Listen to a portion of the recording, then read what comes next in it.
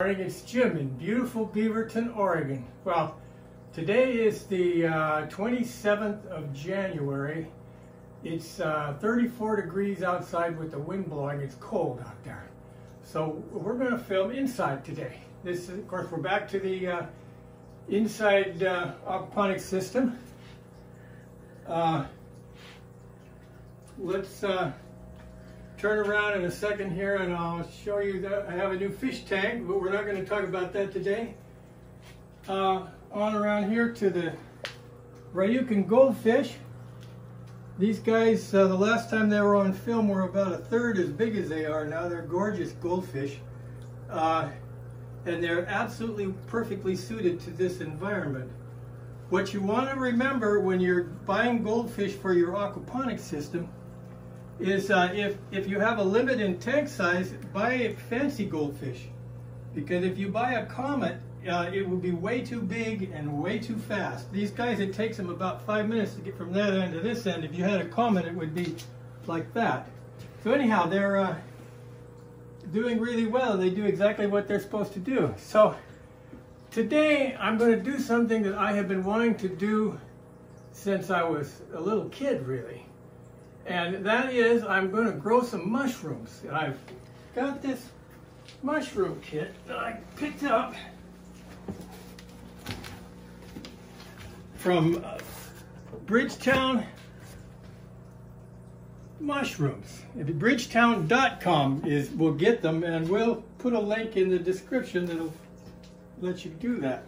So I bought this. It's the most obscure little shop. If you're into getting into obscure little shops and like the adventure, this is the place you want to go.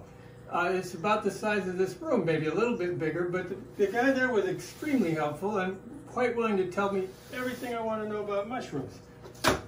So what I bought was a blue mushroom grow kit. This comes with everything you need, by the way. I'm going to geek it out, so that's just me. It comes with a knife, by the way. It's a glass spray bottle, not plastic. It has a piece of burlap, which I have taken out, that comes with it. And you can literally open this up and use the box itself to grow if you want to. I'm not going to do that, so that's just me. But what I am going to do, take this out, put it right there.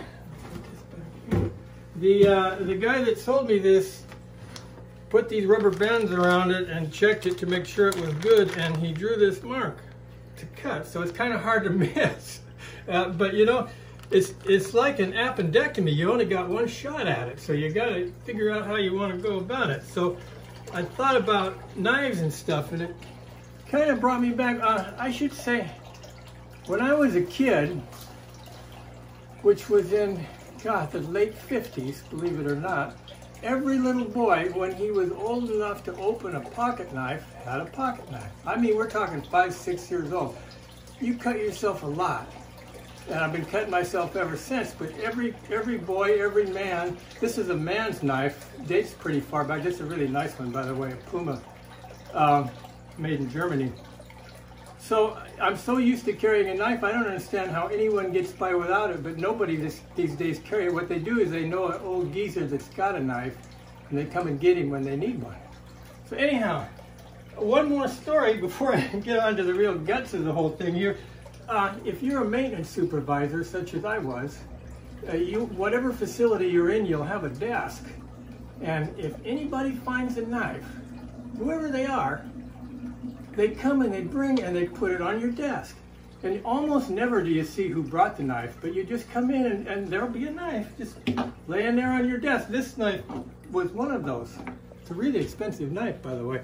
So was this knife, which is the knife which I'm going to use for the operation. This is a Leatherman, really nice knife. I'm going to wipe it off here with a little bit of alcohol in my hands too. I'm going to try to remain as sterile as we can. Anyhow, over the years, I probably collected a dozen or so good knives just in that manner on my desk. So interesting thing to note. Now, as I say, they put a rubber band around this to hold the plastic in tight so as to make it easy. So we're just going to cut an X there and there. So here we go.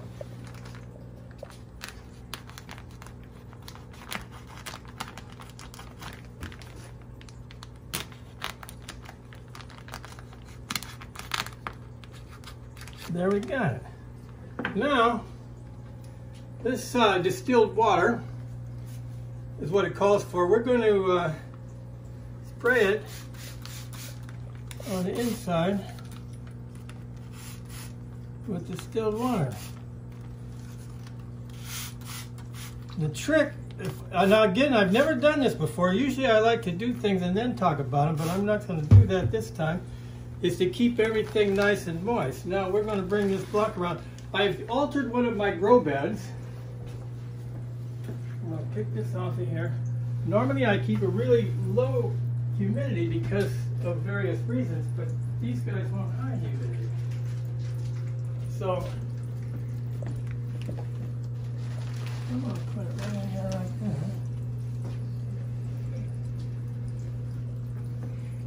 that. I've run some tests on this, and it's running about close to 90% humidity just the way it sits, which is just dandy. So what we have here, for those of you who haven't seen this before, it'd take that a while to go up, is a flood and drain bed. There's a bell siphon right under that plastic thing. So every 10 minutes or so, the water goes up and down in here, and it will come out that hose over there. So you got, this is full of water all the time. Now, again, we have a reptile fogger that's sitting on the floor down there. And that's what's giving me my fog, which will start filling this thing up with fog real quick here. And we will end up with a about 90% humidity.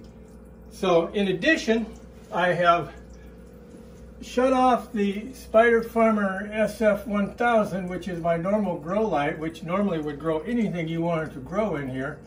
And I have hooked in a single light bulb offset to give you light, but you don't actually want light on it. So those are the parameters that I'm given. You'll see I'm running 68 degrees temperature.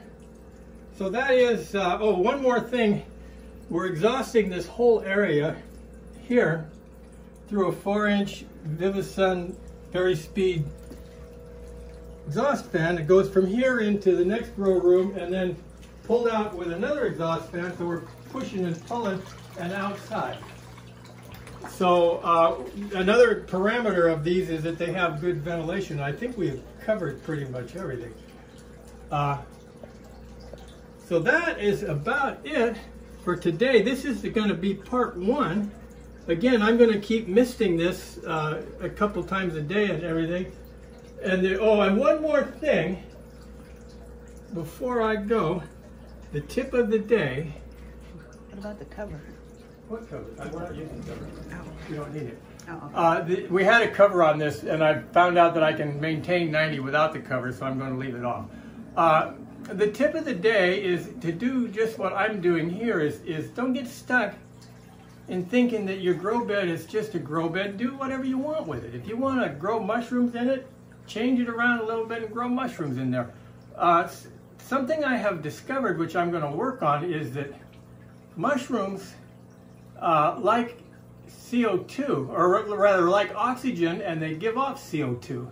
Plants like CO2, and they give off oxygen. So there's kind of a combination there I'm going to try to play with, but I don't know exactly what I'm going to do with it yet. So anyhow, don't be afraid to try something different. And we will be back as soon as I have mushrooms growing out of there, and we're going to see what happens. Oh, by the way,